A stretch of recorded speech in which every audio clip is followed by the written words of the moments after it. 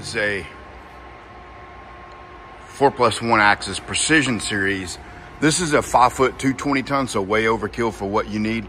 But all of my precision series brakes share the controller, the motors, the servo package, everything. It's just a matter of the, you know, how big the cylinders are.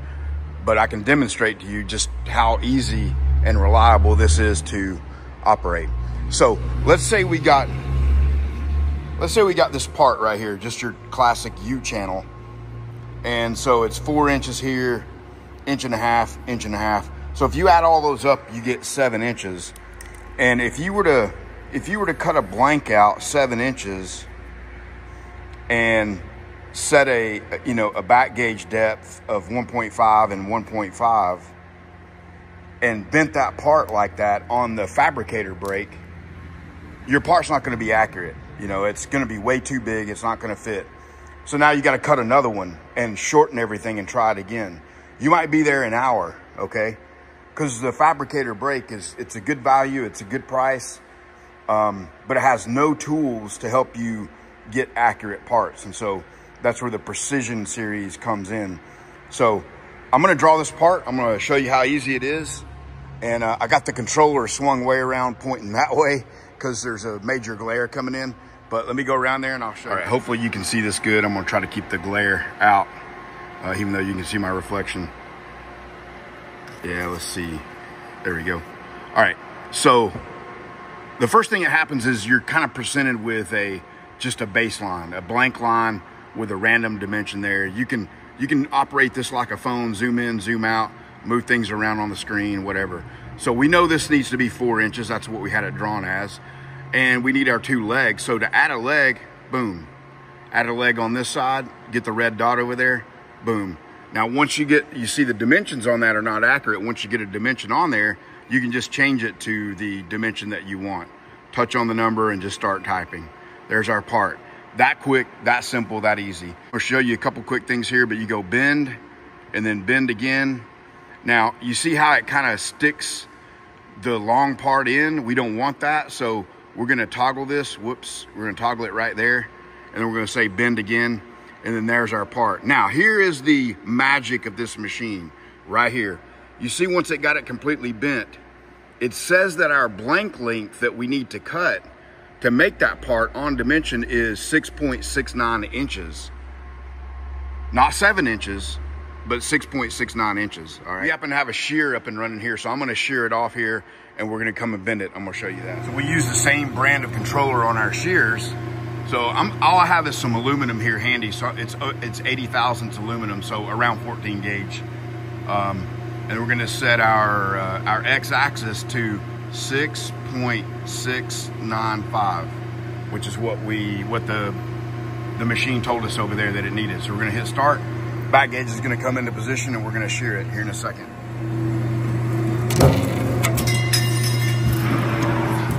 All right, so that's our 80 aluminum. Let me grab the piece, we'll go bend it and check the result. All right, so we're in the graphical bending mode there. It's showing us we have a blank part and we have our blank cut on the shear to the perfect dimension. And on small parts like this, I got these little squaring arms, help you kind of square up the part to increase the accuracy. So we're gonna make a bend there. All right, and then you see the graphic shows us how to orient the part next. So we want to stick it in there like that. And we know it's not gonna collide because we've done our bend simulation.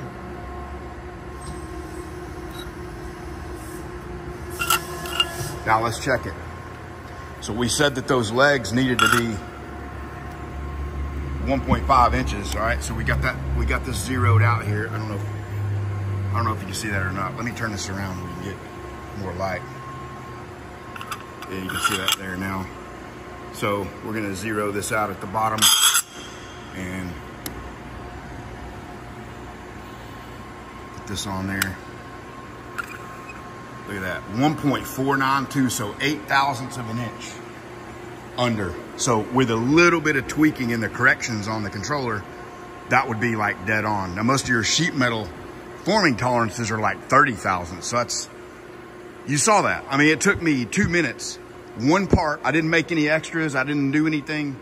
we could check our angles, but honestly, when you get this height right, it means the angles are right, because if the angles are open or closed, you're not going to get an accurate height on it. And then the width of it here, we can check that real quick with these guys. So let me turn that on. This was supposed to be 4 inches.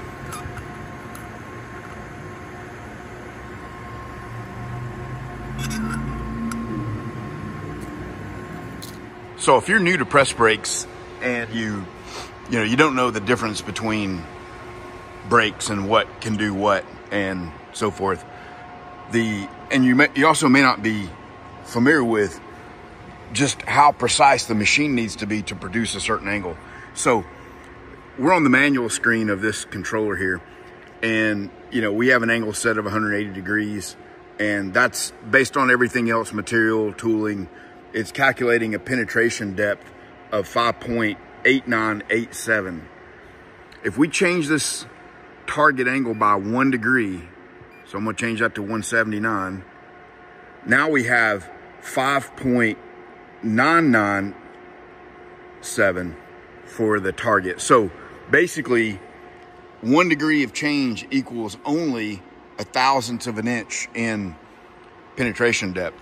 So if you've got a machine that can't repeat within 1/1000th of an inch at the bottom of the stroke every time, you could have every part be 1 degree off from each other. So to demonstrate that, I've got a tenths indicator here, stare it. I'm gonna set it up over here and show you just how well this Precision Series machine repeats. All right, so we got our stare it tenths indicator zeroed out at the bottom of the stroke, and we're just gonna stroke it a couple times here. We've also added a very long stroke length to stress it even more.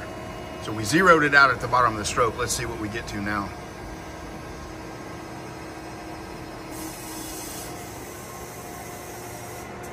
One-tenth of an inch.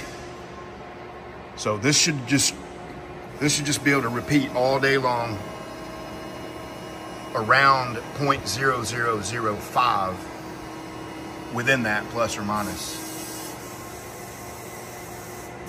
So